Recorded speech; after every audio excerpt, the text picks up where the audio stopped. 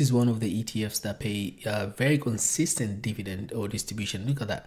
You know, they literally started on December 6th, and then since then they've been paying over $1. This is a pretty good. I like to see this because this is very easy to predict how much you exactly gonna get, rather than other ETFs. They usually pay, you know, $1. Next time is 86 cents. So this, you know exactly what you're getting. It's almost $1 and over, right? So this is good. I'm going to cover about this ETF today, and I'm going to show you how much you should invest to generate that monthly income. $13,000. That's a lot of money, right? By the way, I give a credit to one of the subscribers who mentioned about this. Hey, can you cover IWMY ETF? And I said, yeah, actually, I'm going to take a look at that. And then I checked it. I was like, oh, it's pretty good. I liked it. I mean, I knew about this ETF, but I just wasn't thinking about covering it. So when these subscribers, you know, shout out to him or her, when they mentioned this, I say I'll definitely do it. And so this, what I want to say is that if you are a subscriber and you know an ETF that you know, or you haven't heard me cover on this channel, please just leave a comment and let me know what ETF it is, and I'll try my best to cover that ETF. So now, this is a Russell 2000 Enhanced Option Income ETF. We look at the distribution right now is 102.97. On my model, actually, is even more than that. And then, of course, it does pay monthly distribution, and SEC yield right now is 4.36. So what this ETF is, the put right ETF on the Russell 2000 using daily options to seek enhanced yield for investors paid monthly. So you might ask, what's a Russell 2000? I mean, for people who don't know what Russell is, Russell 2000 is pretty much a 2000 companies. It tracks, this is an index that tracks the mid and small cap US stocks. So it's a purely domestic US companies, you know. So rather than, let's say, for example, S&P 500, which is only the only 500 companies, or the Nasdaq 100, which is only 100 tech companies. This is the broadest, one of the broadest ETFs, right? So it's a pretty good because it covers the smaller companies and the mid companies. Now, we look at the description of this ETF, IWMY. It's just a name. I don't like the name, to be honest with you, man. IWMY aims to achieve consistent monthly yield distribution for investors coupled with market exposure to the Russell 2000. This ETF is an actively managed exchange trade fund that seeks to enhance income, okay, constructed of treasuries and Russell 2000 index options, right? The strategy, so it does write option on the not those 2000 stocks, but the Russell index itself. So it's a pretty cool. They don't have to deal with all 2000 companies, rather just the the Russell itself, right? You know, the strategy objective is to generate monthly distribution by selling option premium on a daily basis. The fund use daily option to realize rapid time decay by selling in the money puts.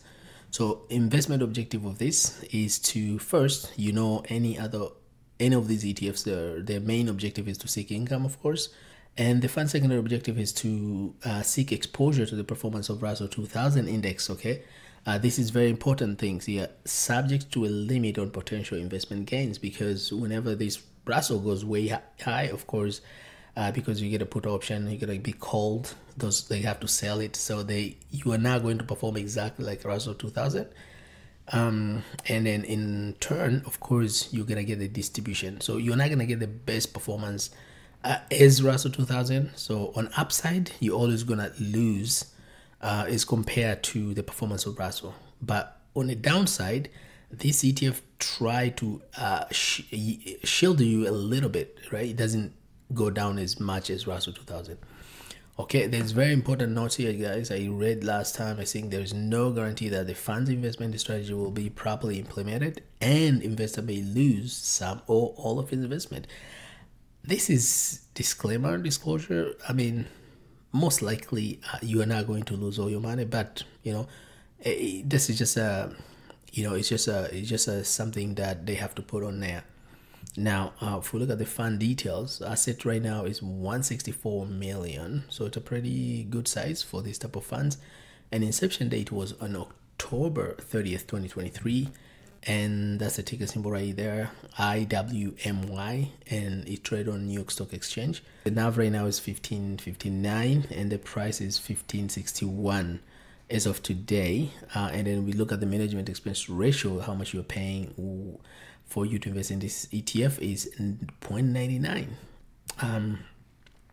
We'll look at the performance right now. If you look at since inception has returned about 915 or 958. This is the market price. A total return of NAV and total return, so about 10%. If you look at this one, is if you round up, the market price of this has returned about 10%. We can go to this chart here. We can see better. So the 52-week range is 1470 to 23. At one point, it was all the way to 2309. We look at the volume; it's over almost close to 200,000. That's actually, you look at the average volume, over 300,000. It's a huge volume there. And then this is the max. If we look at 1 year, it was all the way from 1974 all the way to 15 right now. So if we look at the chart, of course, it seems to be going down, and it did go down, of course. So if it's right now is 1561, and the dividend they pay so far is almost $8. So if you add that $8 to this one, to the price of this one, should be about 23 something, right? So overall, with the dividend, of course, you're up, but if you look at just the price, you are down.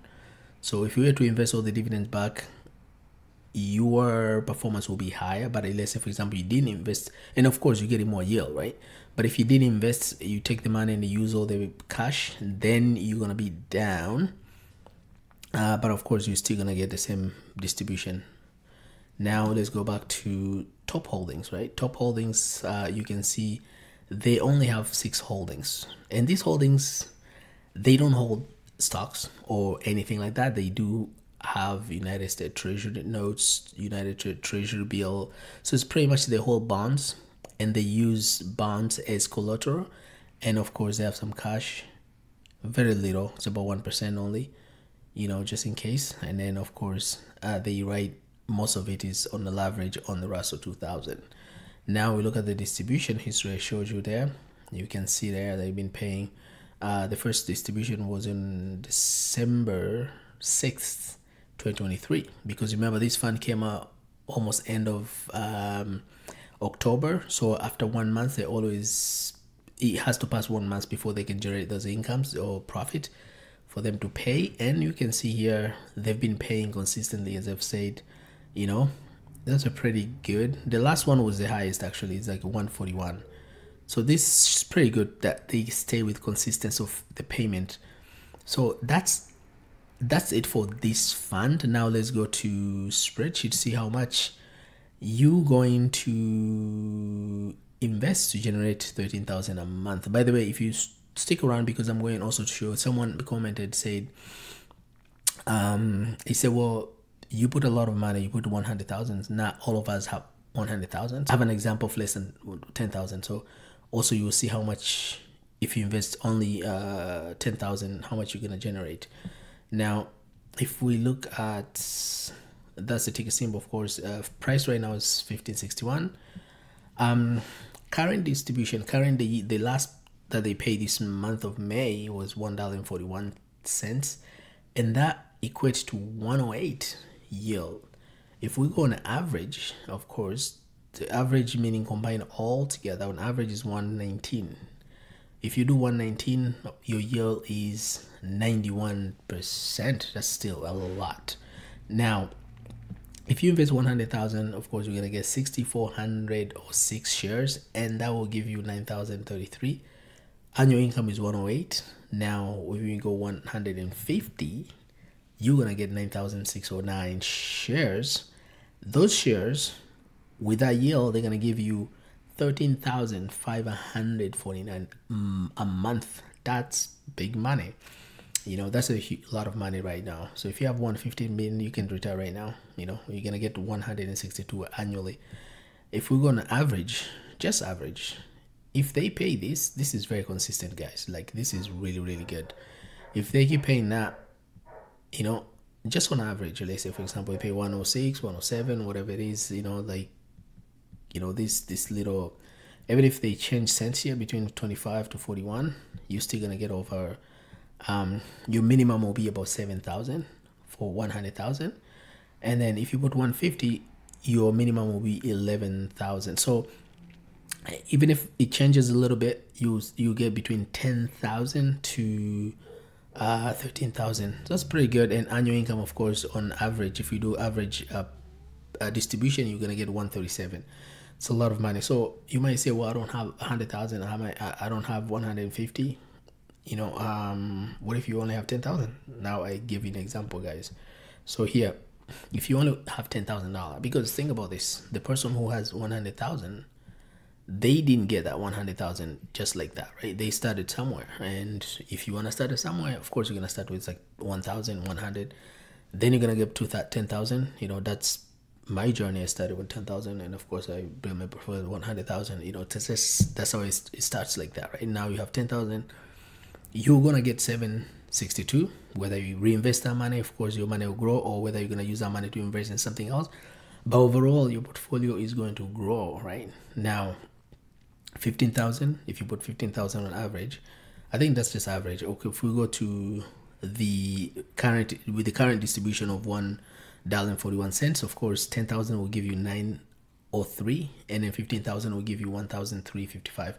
That's still a lot of money if you just get that money and then you reinvest in something else. If you S&P 500 or another yield, a higher yield ETF, that will generate another income. So that one will compound, plus the money you receive from there, your portfolio will grow. That's how you grow your portfolio, guys. I mean, then of course, even if you go on average, 15,000, you're still gonna get 1,143. But if you put only 10,000, you're gonna get over 700 to 900. That's still good money from only 10,000, right? Because percentage of that is almost 10% or 90%. So look at this: you're gonna get 9,000 annually, or you're gonna get about 10,000. So 10,000 of 10,000, that's 100% on just 1 year. So that's how you can generate a lot of money if you have 100,000, or if you don't have 100,000, you can also generate a lot of money just by investing $10,000. So if you like this content, just give me a like, and don't forget to subscribe so you can get this type of content. Thank you very much for watching. Catch you next one. Bye bye.